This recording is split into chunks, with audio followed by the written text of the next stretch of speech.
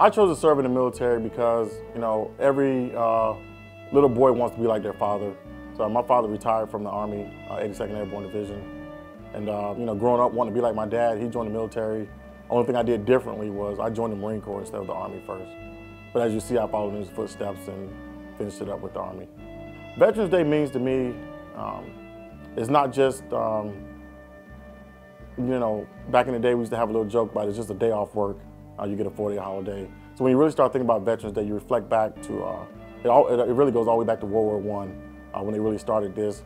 But it's just people that served, you know, in the military in any capacity, people that you've lost over the years at war. It really just makes you reflect back on everything because we have an all-volunteer service. We have all-volunteer military. Some countries is not volunteer, it's more voluntold. And they don't have that option to serve or not to serve like we do in the United States.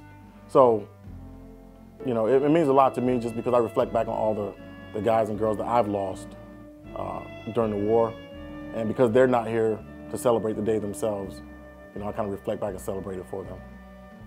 So I think the best way to honor a vet on Veterans Day is just to stick your hand out and say, thank you for your service. It should be a humbling experience for a veteran that's actually served for the right purpose. And sometimes that's all you really need. You don't really need that if you're proud of serving. But you know, most people just stick their hand out and say thank you.